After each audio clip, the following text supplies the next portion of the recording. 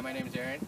My name is Gardner, and we were third place, and then we went to our spot, so it was kind of tough, but we had our 5 keys by 9 o'clock, and then we noticed that we're not catching more fish after 10:30. It was pretty tough for us, so we were scraping pretty hard there. And we didn't think we were going to come in third place, but I guess we did.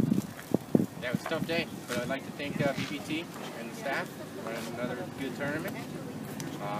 We're enjoying it. You guys are doing an awesome job, and I can't wait to get back out here for the next one.